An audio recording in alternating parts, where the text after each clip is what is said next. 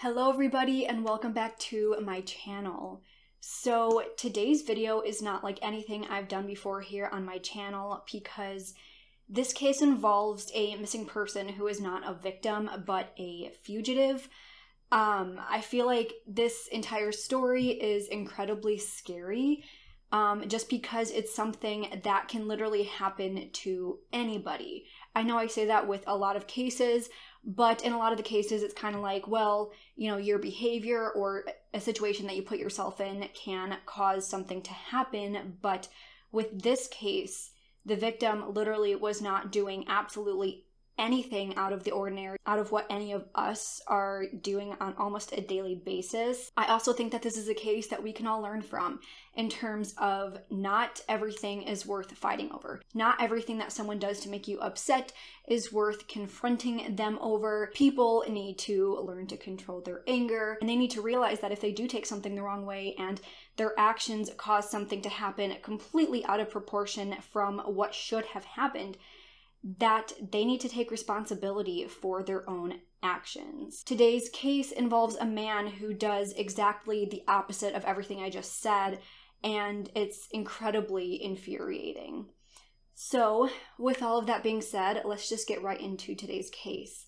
Today, we are going to be discussing the events that led up to and resulted from the death of Jason Bass. So I'm starting this a little bit differently than I normally do. I'm going to start off by introducing you to the bad guy first, because we need to understand the type of person that Adam was to understand everything that happened in this case. Adam Emery was a 27-year-old customer service rep with Todd Enterprises, a plastics manufacturer. Adam Emery was born into an upper-class family. His family had owned a few general stores and just had some overall good business dealings, and even though they weren't rich, they didn't struggle too hard with money. Now, according to some old friends from school, Adam was the type of guy who was very good looking, and he was well aware of that. He was 6 feet tall, had a solid build, had dark brown hair with bright blue eyes. He was described as being a bit obsessive with his looks, always making sure that he was perfectly fit, working out almost every day, and presented himself in a very, very particular way. He enjoyed skiing and was very skilled in martial arts. At one point, he was a military officer with the National Guard, and then he went on to attend night classes at Rhode Island College for Business while working as a carpenter during the day. He had also picked up some shifts at the college's coffee house during the time that he was spending at classes. Then, after graduating, he went into the Army and then served for 3 years. Then, after that, he landed the job that I mentioned earlier as a customer service rep. At some point, Adam met a very special lady named Alina at a disco called Barry's, and in 1988, the two had gotten married. At the time that everything happened, Adam was living with Alina in a ground floor apartment in a white colonial-style house in the strip mall and suburb of Cranston, which was the same house that Elena's own parents had once lived in. Now, Elena, she was born in Italy into a family of 5 brothers and sisters.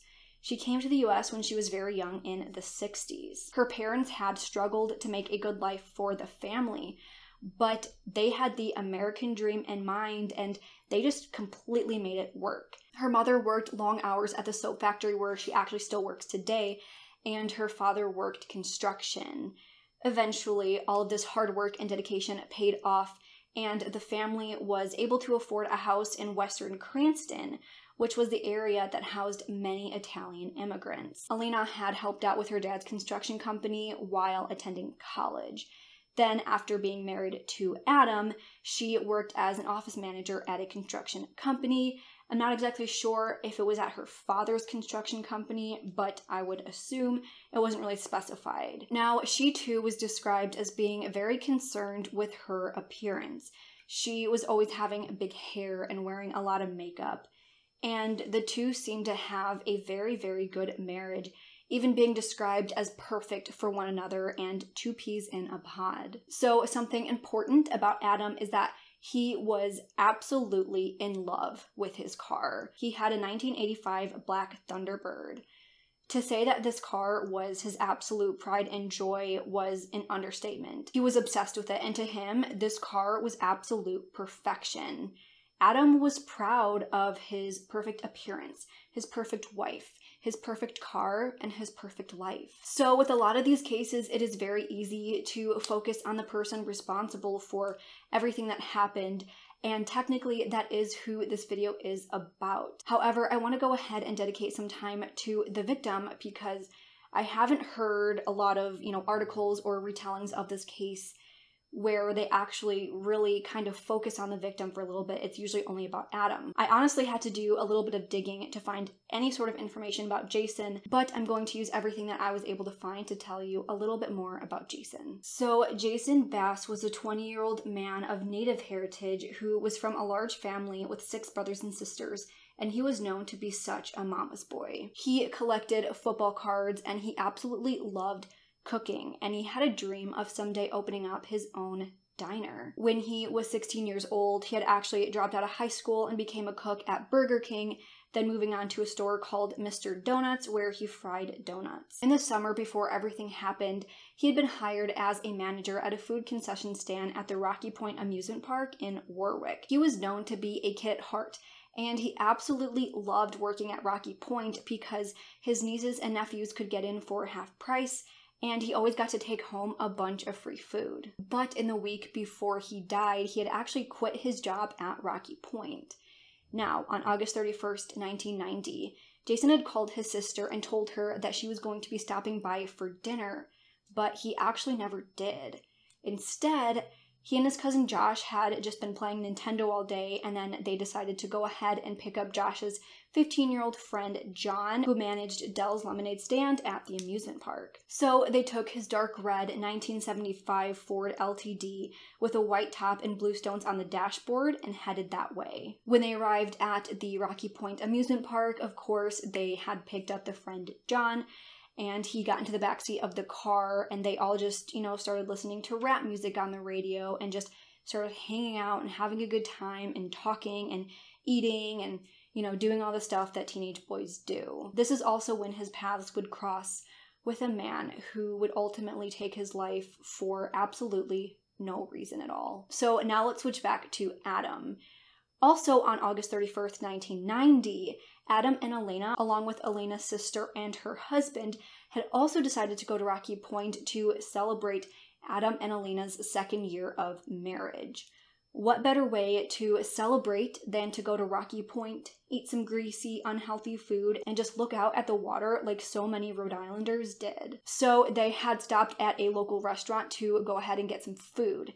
Adam had gotten chowder, while the rest had gotten clam cakes, which was what Rocky Point was famous for. They were all just sitting in their car, eating their food and drinking beer and just chatting and having a good time as well, when suddenly they felt a jolt from behind. Another car had sideswiped the rear driver's side of Adam's beloved 1985 Ford Thunderbird. Now, this was a very dark and foggy night, so it wasn't totally clear out, so the driver of whoever hit them maybe didn't see them at first or whatever it was, and they didn't see them very well. However, even after hitting a parked car, this driver just drove away, which is honestly pretty rude and inconsiderate. Clearly, this person felt themselves hitting this parked car, and I guess I should have mentioned that they were parked in the car in the parking lot eating their food and drinking beer. They weren't driving around or anything like that, so this person just hit them while they were parked. As soon as they looked up though, they saw this car speeding away and then disappearing behind the corner of a building.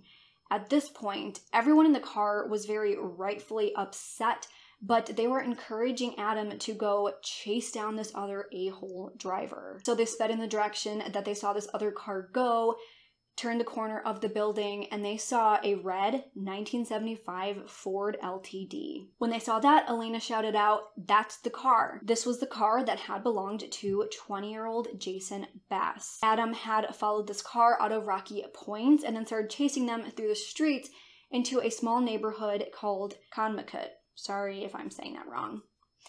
So he said initially that he was just following the car so that he could get the license plate number and then report it to police later, as most people would do. But the more Adam followed, the more freaked out Jason got and started speeding away. In Jason's car, Josh is screaming, "What the hell is this guy's problem? He's ready to beef."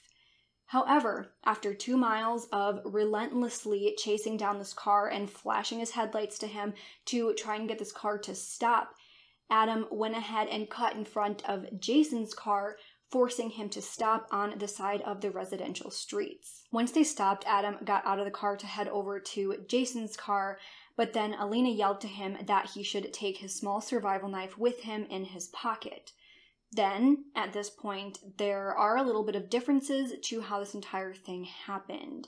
So, as he was approaching Jason's car, Adam said that he was just walking very calmly and just said to Jason, "I just want to talk to you, you hit my car." But then Josh and John claim that Adam was running up to the car very aggressively saying, "I'm gonna kill you, I'm gonna kick your ass." Jason then gunned his car into reverse to try and get away from this man who he was very clearly threatened by. But Adam was not about to give up. He said that he reached into the driver's side window of Jason's car, saying that he just wanted to turn off the ignition, but as Jason kept going, he was dragged along for the ride, hanging out of the side of the door. So try and picture this as he's backing up. Half of Adam's body is leaning into this young man's car, while Jason and everybody else is screaming hysterically. Apparently, Adam had yelled to them that he has a knife and that they should probably stop, but he did not stop the car.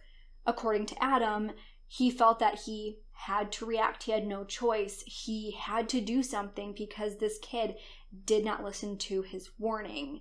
So as he was being dragged, he was able to reach into his pocket. He took out his survival knife and then he stabbed Jason once in the left arm and then again directly into his chest. The car finally stopped when it slammed into a boulder after dragging Adam 1,300 feet down the road. Adam, now completely covered in blood, knife still in hand, is finally free from the car. Now, imagine witnessing all of this in front of your house because someone actually did. As he was standing there, he saw a man named Bruce Bishop standing in the driveway that Jason's car was parked directly in front of.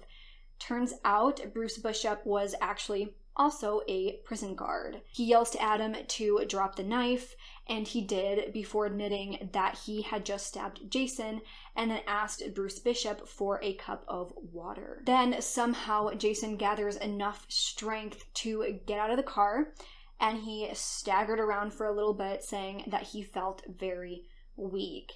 He had already lost a ton of blood and was in very, very, very bad condition. An ambulance was called, but it was too late because Jason was already dead by the time they had reached Rhode Island Hospital at 9:37 p.m. However, if that's not bad enough, the absolute punch to the gut when it comes to this case is that Jason actually was not the one who had hit Adam's car at all.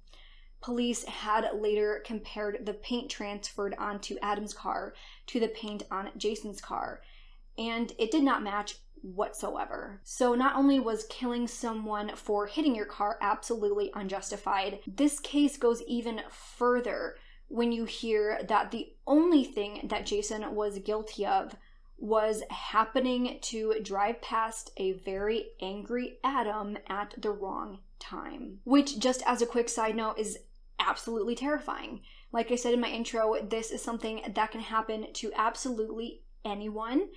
And I know that whenever I notice someone riding my tail or following me for too many turns, I get absolutely terrified even if I didn't do anything. I had a time where I was on the highway and some guy just randomly started getting really close to me as I was already going 80, and then he would like speed up to like 100 in a construction zone to get past me, and then swerved in front of me as close as he possibly could, and then would slam on his brakes and cause us both to go super slow.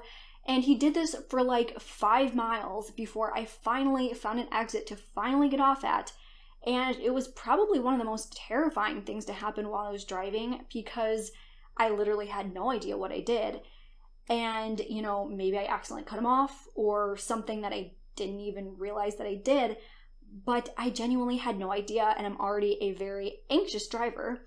So thinking that people get this angry and then can go as far as killing someone is just a very, very scary and real thing that we all just have to live with. So anyways, before my heart starts pounding and I have a literal panic attack, let's talk about the trial.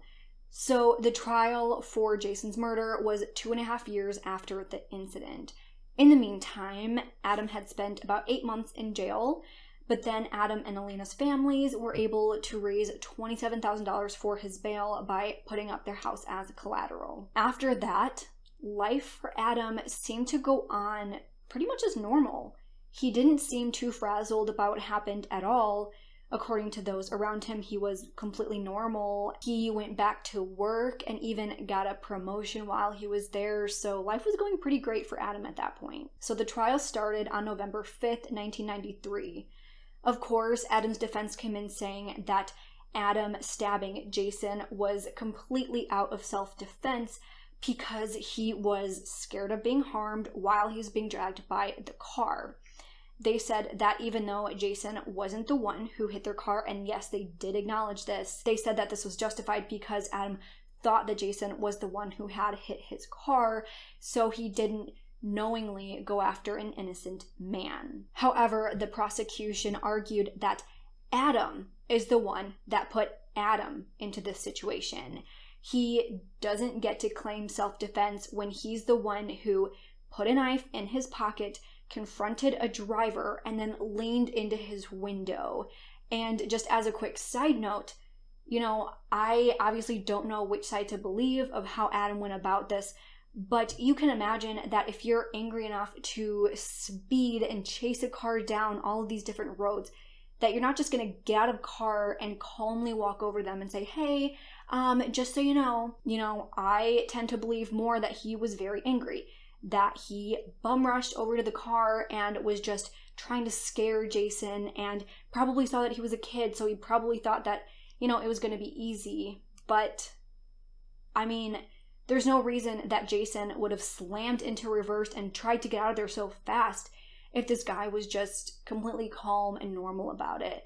Jason could have explained, you know, I didn't hit you, that wasn't me. Maybe it, you know, would have escalated from there, I don't know, but I tend to believe that he didn't just calmly walk over there. So again, you know, the prosecution saying that Adam was the one that put him in this situation is 100% correct. So it was reported that throughout the entirety of this 5-day trial, Adam never once showed any sort of guilt or emotion or any sort of remorse for what he had done. He was completely adamant that he was simply defending himself, and that Jason was the one who was solely at fault for all of this happening. At the end of those 5 days, November 10th, 1933, also Adam's 31st birthday, the jury came back with a guilty verdict for second-degree murder, finding that even if it was just for a split second, Adam did show the intent of trying to kill Jason. Alina wasn't in trouble. I don't think she was going to go on trial for anything at this point. She wasn't found guilty of accessory or anything like that for her role in encouraging Adam to bring the knife. Now, for most, this would be seen as a complete victory. There was justice being served for a young, innocent man who lost his life for absolutely no reason at the hands of someone who was just out of control, angry. However, to Alina and their families, this was an absolute misjustice, and they were not afraid to express this in court in the most rude and disrespectful ways that they possibly could. Alina screamed out to the jury and said, "This is my fault and there will be hell to be paid." Alina's mother, in equally dramatic and sensational fashion, fell to her knees and wailed, "Oh God, oh God, oh God, help my son-in-law, he is not a bad person." Then, to top it all off, Adam's brother-in-law directly screamed at the Bass family and said, "You effing scumbags, we're going to get you." I had also read that even, before the trial and after the trial, when the two families had seen each other. There was one instance where one of Adam's sisters had seen, one of Jason's family members and started screaming at them for their role in getting his brother, in trial and, for having all this happen, saying that was Jason's fault. And I can't even imagine the harassment that they felt after losing their son for absolutely no reason. But because of all of these semantics in court, the Bass family had to be escorted out of the courtroom, and police had to stay at their home that night to make sure that no one was going to come in and hurt them. I will note that Adam's family actually did stay quiet throughout the entire trial. They, weren't screaming or anything. It was only Alina's family that was being loud and dramatic and disrespectful. But as you can imagine, Adam's family still thought that he didn't do anything wrong and thought that everything that happened was Jason's own fault. So at this point, they hadn't actually reached the actual sentencing phase yet. But for this crime, Jason was facing up to 20 years in prison. So awaiting the sentencing phase, once again, Jason was released on bail. Which is crazy to me because not only did he kill someone, but it was in a fit of rage that he did so. He was very clearly a loose cannon who clearly had the potential to do it again, plus his wife's whole family was threatening and screaming at the family of the victim, so he clearly also had people who were able to work him up, just like Alina had did when they confronted Jason in the first place. But for whatever reason, our justice system lets people like this go home. So at around 3 p.m. that day, they left the courtroom and they went home, but Adam and Alina did not stay put for long. About a half hour later, Alina and Adam walked into a sporting goods store and purchased sweatsuits, athletic socks, and strap-on exercise weights weighing a total of 80 pounds. According to an employee, the two walked into the store pretty much knowing exactly what they wanted. They didn't put up a fuss, they weren't searching around or anything like that. He also said that when Adam saw the total after ringing them up for all these items, he was very upset for how expensive all of this was. Then, about a half hour after that, the two were seen eating at a local restaurant. I think they said it was at Burger King. And then they were seen again at the Newport Bridge that stood at 215 feet above the Narragansett Bay. At around 5:15 p.m., they were seen driving away from that area, but they did return back later. At 6:53 p.m. that same evening, Adam's car was reported abandoned on the side of that Newport Bridge. When police arrived, they found the car still running with the headlights still on. In the car, they found the clothes that each of them had worn to court neatly folded in the back seat. On the front seat, they found cash, a cut-up credit card, and Adam's driver's license. It, at this point, was clear to police that the couple had jumped from the bridge, so they searched the water for any sign of that, but they didn't actually end up finding anything. So Alina's family was very upset with all of this, and they really wanted to find their bodies, so they went ahead and spent another $15,000 that they, by the way, did not have to have another search of the water, putting up even more things in collateral and, risking going into financial ruins to try and find their bodies.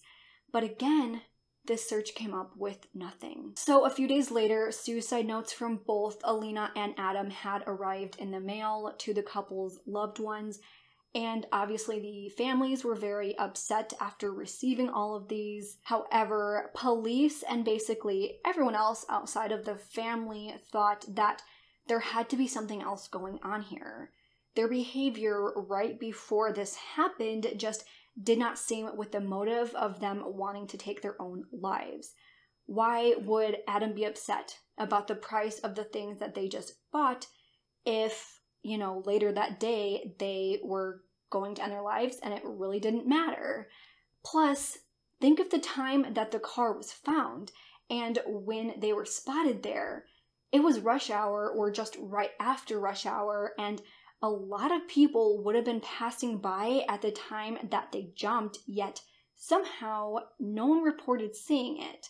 Additionally, they were seen at this restaurant, at Burger King of any restaurant. They were seen smiling and happy and having a very normal conversation. It didn't seem like normal behavior for a couple that was getting ready to do something huge like this. Plus, I also want to mention that even though police didn't have a search warrant to search Adam's home, an officer noticed that Adam had his passport sitting on his desk, clear as day. Then, lastly, in court, Adam and Alina had obviously been continuously talking to one another throughout the entire thing. Right before he was charged with second-degree murder and was released on bond awaiting sentencing, Alina had said something to Adam that no one could quite hear. However, investigators brought in a woman who was hearing impaired, who did this kind of thing for work, to watch the court videos, to lip read, to try and figure out what Alina was saying. She believed that Alina said, "We're going to do what we originally said. You promised me," which some think was a suicide pact. Now, 9 months after the couple went missing,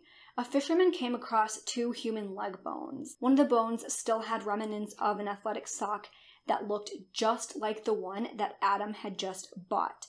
However, after further testing, they determined that the bone hadn't been in the water long enough for it to have been sitting there for 9 months, which is when Adam would have jumped, and they thought that it belonged to a man who was much shorter than Adam was. But then on August 30th, 1994, a human skull was actually pulled out of Narragansett Bay. After testing, the medical examiner was very confident that the skull did in fact belong to Alina. But then this leaves the question, where's Adam?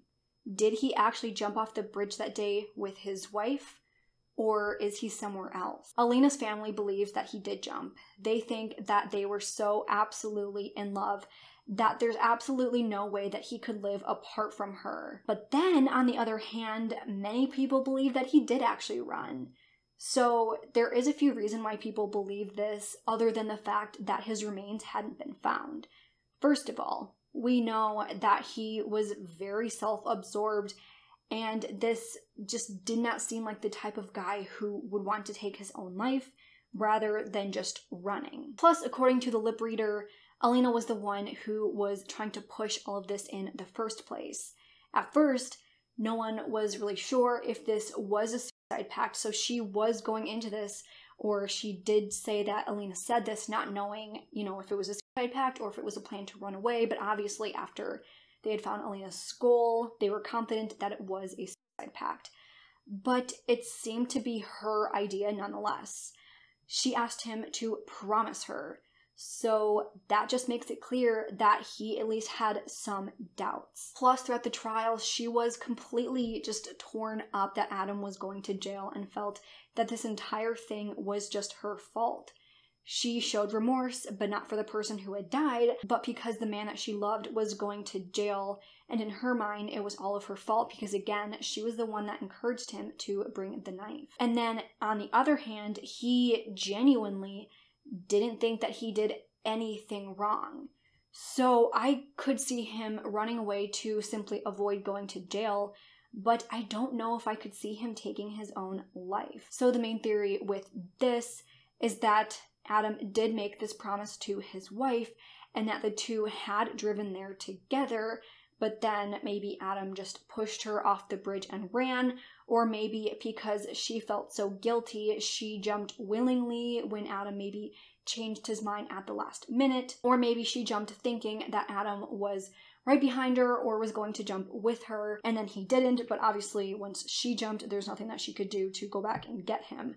So she ended up doing it by herself, thinking that Adam was going to do it with her, but people believe that any of these reasons could be why they only found Alina's remains. But also at the same time, again, everyone who knew the couple knew that they were so absolutely in love, and they thought it was just a ridiculous accusation that people were making. But who knows?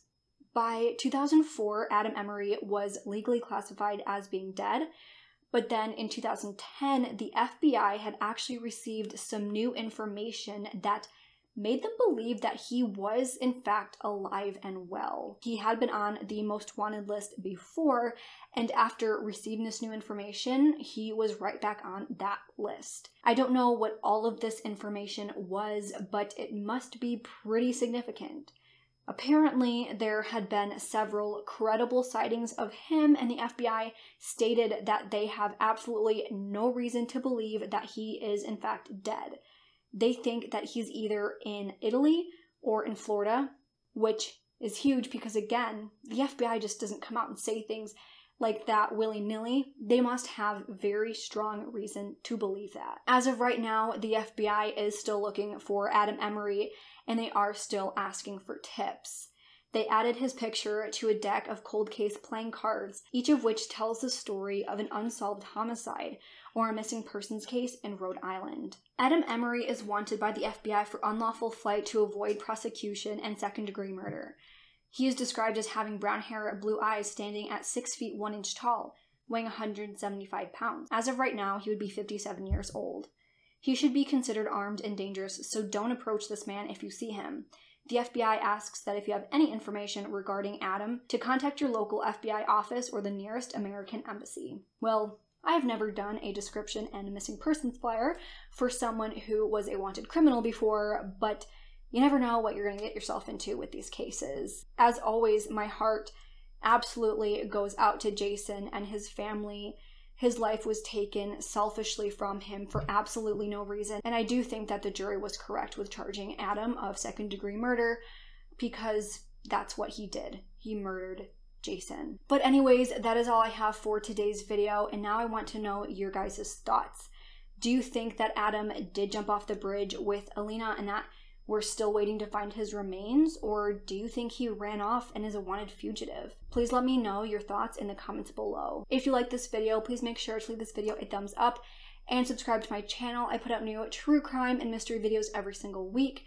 Don't forget to follow my Twitter and Instagram. Both will be linked down below. And if you have absolutely any case suggestions, please make sure to send them over to my email at RachelShannonCases@gmail.com. With that, I hope you guys have a great week, and I hope to see you next time. Bye!